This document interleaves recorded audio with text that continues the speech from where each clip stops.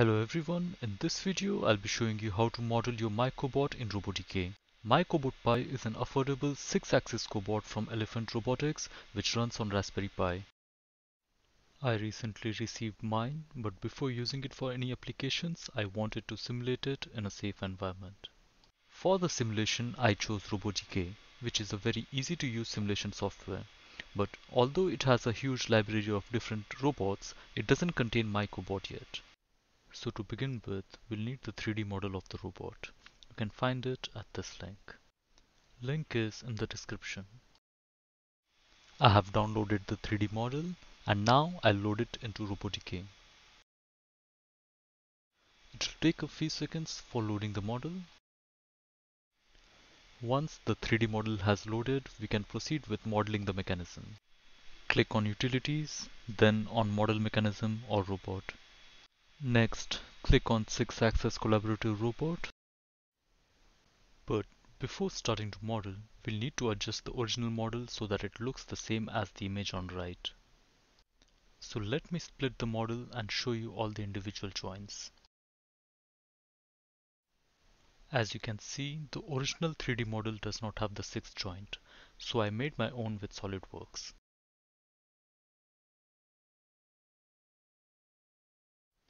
I have already modified the original 3D model to suit the RoboDK environment.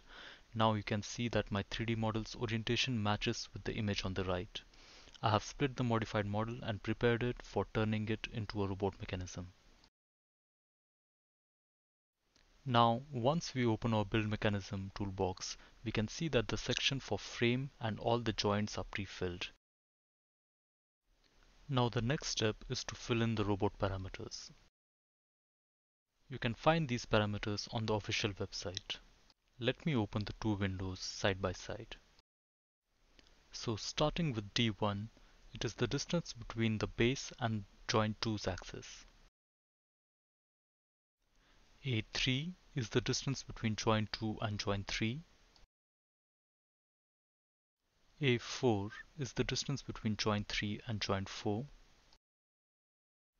D5 is the distance between joint 4 and joint 6. Now going to the vertical axis, D4 is the distance between joint 1 and joint 5.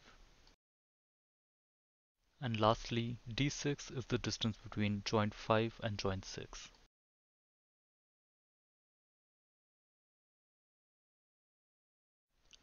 Let's update and check if our model is accurate.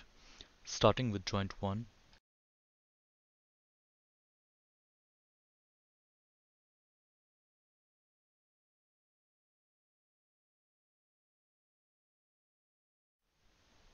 We can see that joint 5 and joint 6 have some offset.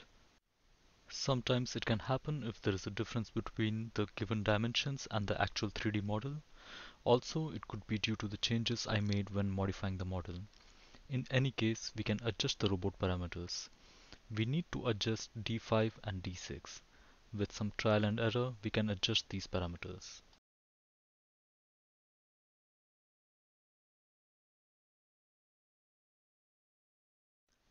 Once we have adjusted the parameters, we can check our robot model again. We can now proceed to naming our robot. I'll name it myCobot-Pi.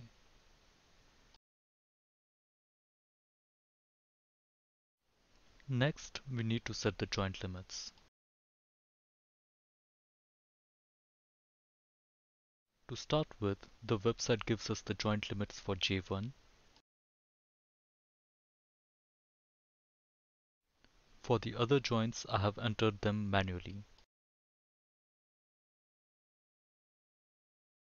For joint 5, I check the joint limit on my actual robot. For joint 6, I needed to have infinite rotation, so I'll enter a high value for the limits. That's it, we are done. We can now proceed to saving the model as a .robot file by right-clicking on the updated mechanism. You can find the link to the robot file in the description. In the upcoming videos, I'll show you some demo applications on how to simulate myCobot-Pi in RoboDK. Thank you for watching.